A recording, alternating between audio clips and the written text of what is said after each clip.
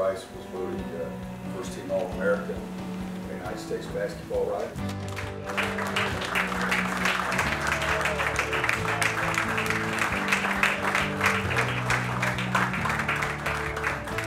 And the best thing of that is that's one for his jersey and Rafters.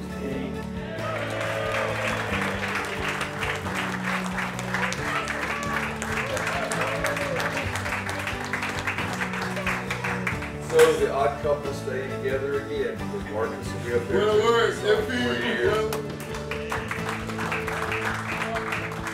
Certainly excited for Brice and his dad and for our team and our staff.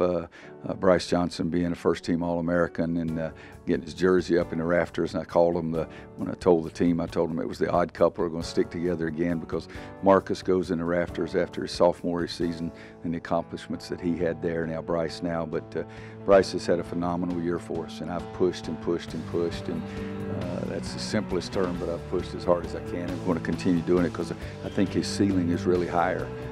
But what he's accomplished with his numbers, offensively, scoring the basketball, rebounding the basketball, I've never had too many people that can match what he's done this season.